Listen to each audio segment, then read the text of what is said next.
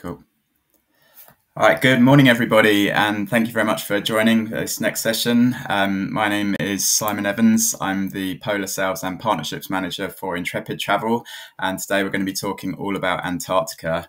So I'm just going to play you a very short video, and then we'll get stuck into the presentation.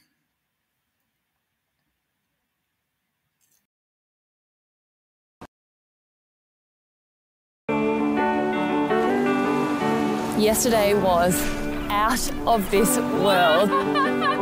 We've just arrived. I don't know how I'm ever going to explain this place. The sun has come out and we found a little seal. An absolute wildlife overload. We saw 4 seasons in one day, so many penguins. It was just like something from a dream. How cool is this? It is all about getting out of your comfort zone. I honestly think it's one of the most beautiful things I've ever seen. I feel like I'm David Attenborough myself now. We've officially set foot on mainland Antarctica.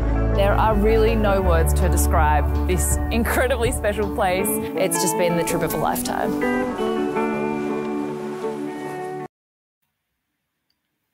There we go.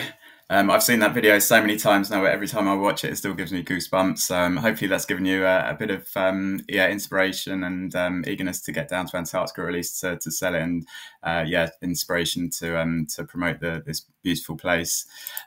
So just before I start talking in depth about Antarctica, I'm sure a lot of you have heard of Intrepid as a company, but just to give you a very quick introduction to ourselves. So Intrepid itself's core business is small group tours all over the world. So we're kind of pioneers within that space. We work with locally based leaders, have like-minded travelers, and the whole idea is to give very immersive experiences. We're very much a sustainable company. We're B Corp certified, just a very well-known company within the sort of sustainable travel space. So for the past few years, or for the last couple of years, we've been operating in Antarctica with our own operation. Previously we used to use a third-party operator, but we now have our own operations down there, and so we're using a ship called the Ocean Endeavour. So just a few key points on why you should choose the Ocean Endeavour and travel with Intrepid to Antarctica. So firstly, we have very competitive prices. You'll have spoken or seen with a lot of the other companies on this conference. Comparatively, our prices are extremely low. We also have lots of single cabin categories with low single supplements, and we also have lots of low deposits as well. So it's a really attractive product and offering for your clients. We have a leading guest to expedition ratio of 8 to 1, which is a really fantastic number for the kind of expedition cruising industry. It makes it a lot more of a kind of personal experience. Also, having that number of staff on board as well really helps us to speed up the operations that we do and just give more opportunities to what we can offer on board as well. We have enough Zodiacs on board to have everybody off the ship at the same time, so there's not too much waiting around on board, and we don't need to stagger the landings. We can get everybody off the ship in one go and have everybody out either Zodiac cruising or on the ice and on the land, and experience it Antarctica up close and personal. We have fast operations, so on the ship we have dual disembarkation gangways on either side. We have a big mudroom as well, and all of this with the large number of staff on board just means that we can get everybody off and back on the ship again very quickly, which just means that it maximise your time off the ship just enjoy Antarctica as much as possible and the destination. We also have a huge amount of deck space as well. The ship is a slightly older ship, so we don't have any balcony cabins, but what that does mean is it opens up a lot more deck space on board, so you can walk around 360 degrees on some of the decks. We have a huge amount of space, which means that even when we have everybody out on the deck watching some amazing wildlife scenery, wildlife sighting, or some amazing scenery, everybody can be out on board. There's no kind of jostling for the best position. Everyone gets a fantastic view from different areas on the ship. So just to talk about the ship in a bit more detail, so the Ocean Endeavour is a slightly older ship. It's very much a kind of mid-range ship, so we're by no means trying to sort of sell ourselves as a high-end luxury product. It's very much a mid-range but very comfortable offering, and the whole idea is to spend as much time off the ship as possible. The ship itself has it's actually capable of carrying more than 200 passengers, but we cap it at that number just to make it a more comfortable experience, and also to ensure that we can access all of the different landing sites within Antarctica to provide the best experience. So we have 10 cabin categories in total. They range from the triple interior cabins right up to the owner's suite. We have 3 single cabin categories. So this one in the picture is the highest single cabin category, which is the Cat 5A. We also have a porthole single cabin and an interior one as well for those on the lower budget. And then we also have a range of different twin cabins, starting from an interior, a porthole, and then up through the different categories. Generally, as you kind of go up through the different cabin categories, then we have, they become more spacious, the windows get bigger, etc., etc. So there's just a few examples of the different categories that you can see in these pictures, which hopefully give you a good idea of what those cabins are like. The ship itself has a huge amount of facilities. So as I said, it's actually capable of carrying a lot more than 200 passengers, but that does mean there's lots of space on board, and it makes for a very comfortable experience as well. We have 3 or 4 different lounges. So there's one main lounge that we use for all the lectures and presentations, and that's also where the main bar area is as well, so the Nautilus Lounge. Above that, we have the Aurora Lounge, which is really useful to use for breakout groups or the kayaking chats or catch-ups. So it's great to have that kind of space. Up on the top deck, we have the Meridian Club, which is where we do our daily yoga classes. And during the day, that's a really nice chilled out space just to relax. There's a couple of sofas up there as well. We also have a big restaurant that can accommodate everybody at the same time. We have a sauna on board, which has some amazing views. We have an outdoor saltwater pool, and there's also a small jacuzzi as well. So lots and lots of facilities on board to make the experience as comfortable as possible for your clients. Now, as I said, the kind of whole idea of one of these expeditions is to try and spend as much time off the ship as possible.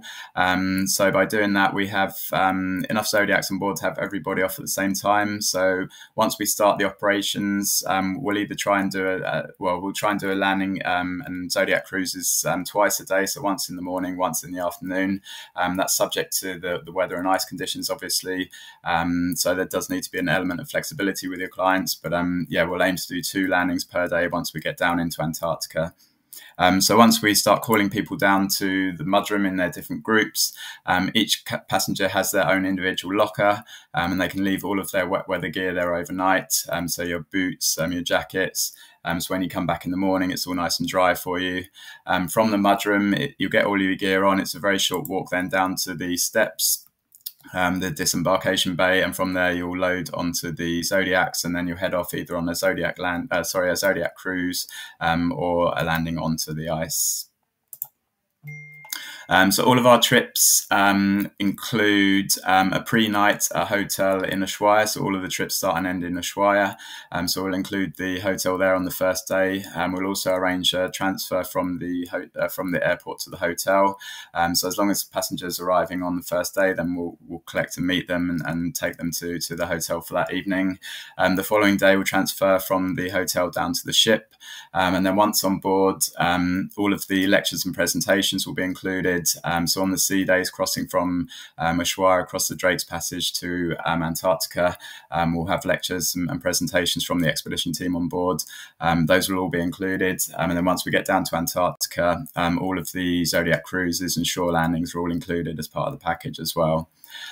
We also have a citizen science project, which is something I'll touch on in a bit more detail shortly. Obviously, all meals are on full-board basis, and we have daily yoga classes, which are included as part of the cost, and all of the trips are carbon offset as well. In terms of equipment, we provide the muck boots on loan. So these are what you'll need each time that you go off the ship onto the Zodiacs and onto land. Those are just on loan for the duration of the trip.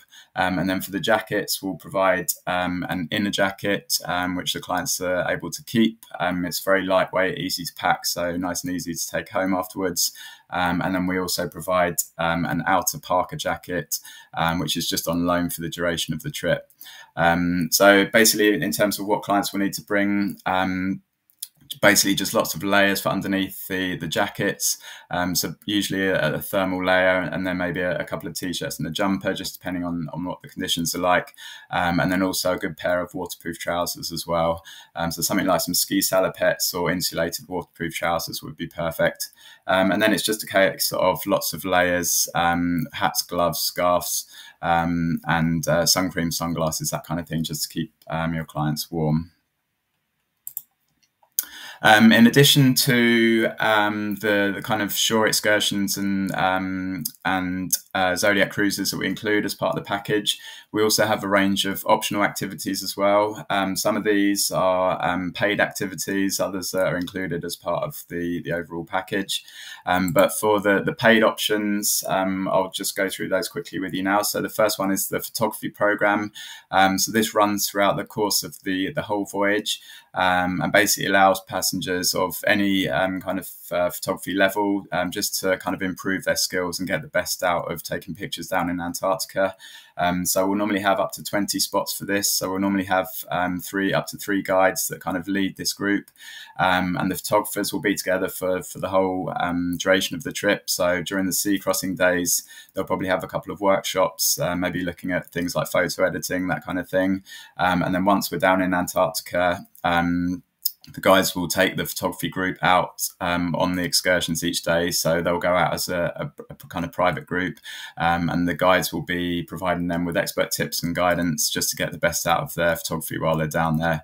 On all the trips as well, we also have a Sony ambassador, and they come along with a huge amount of Sony camera gear and lenses, and the guys that have signed up for the photography program are then able to use that equipment throughout the course of the voyage as well.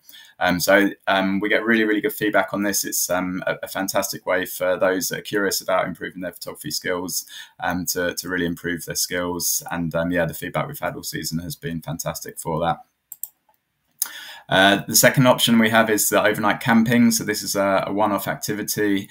I was fortunate enough to do this myself when I was down in Antarctica last season. Really is a truly magical experience. There's not many people can say they've spent a night on the ice in Antarctica. And so, yeah, this is something that we'll offer on each voyage, normally up until about the end of January, just because later on in the season, the snow coverage starts to get a bit iffy and we can't always offer it. So, but yeah, again, this is a one-off activity and something that proves very popular.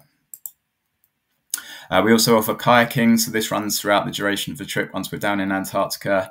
The kayakers, or the group, those that have signed up for kayaking, will try and get out every day. Whether that be once or twice will very much depend on the landing site that we go to and the conditions.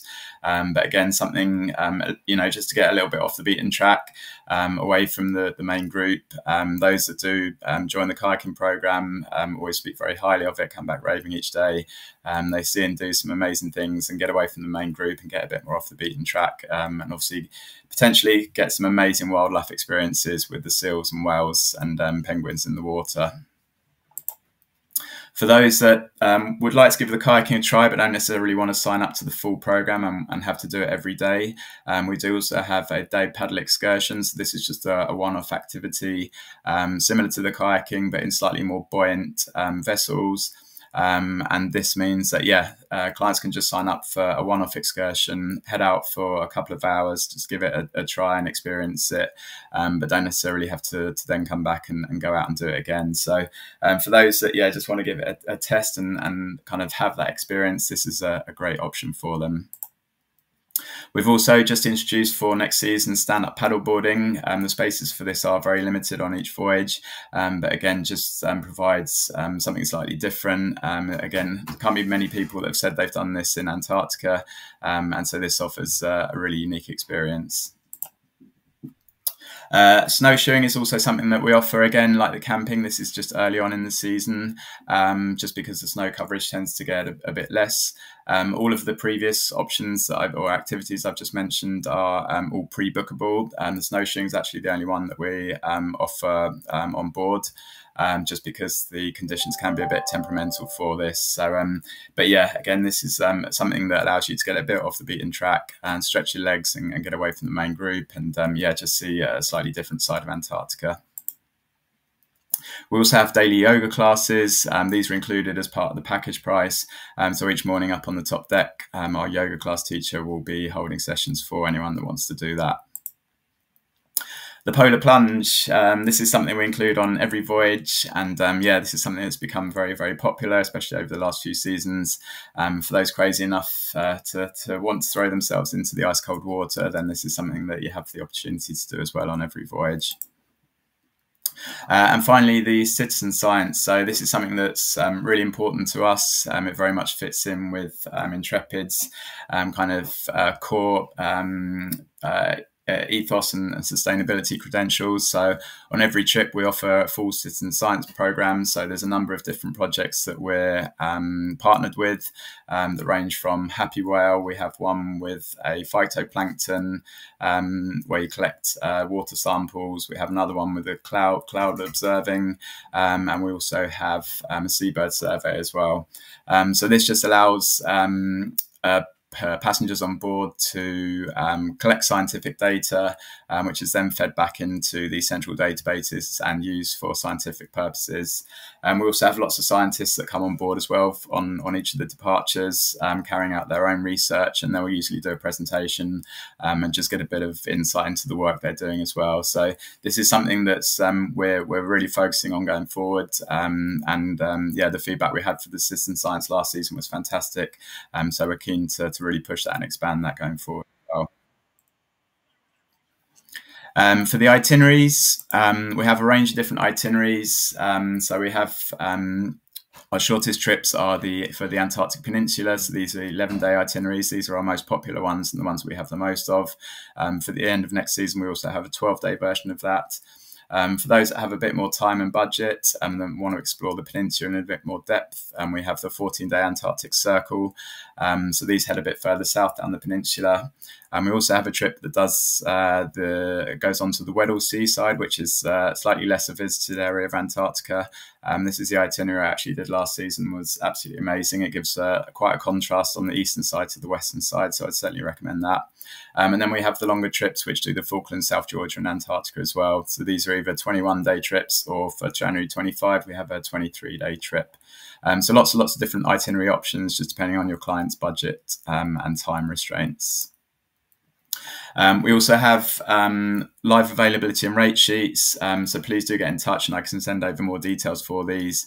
They have all of the prices for all the departures in chronological order on there, so really useful to use as a one-stop shop. It's probably easier than our website, to be honest with you. So yeah, feel free to follow up with me afterwards and I can send you details. And we also have some amazing offers on at the moment. So we have a no single supplement deal, so passengers can book a single cabin at a twin share price on all the departures for the current 23-24 season. We also have an amazing flight inclusive package for the forthcoming season. And as agents, we do also allow you to offer an additional 5% discount on prices if needed. We ask that you don't advertise that, but it's just something to help you get clients over the line if needed. For any inquiries or queries, please feel free to give us a call on our general number, or drop us an email on polar@intrepidtravel.com. As I said, we've got low deposits for £800 per person for our shorter voyages, £1,600 for the longer ones, and the final payment is due just 95 days before departure. Yeah, so that's pretty much it from me. If anyone has any questions, please feel free to reach out. I'm going to be around all day, so if you want to jot anything down on the boards, I'll be happy to come back to you. And yeah, like I said, feel free to reach out and I'll be happy to provide you with any information you need. And yeah, I hope that's been useful for you. One question.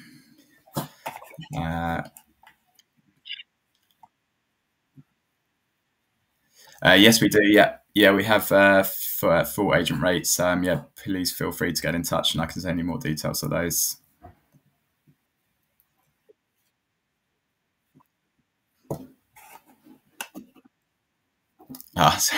Yeah, so thanks very much for joining, everybody, and yeah, I look forward to hearing from you, and please feel free to reach out with any questions you got, and enjoy the rest of the conference. Thank you and take care.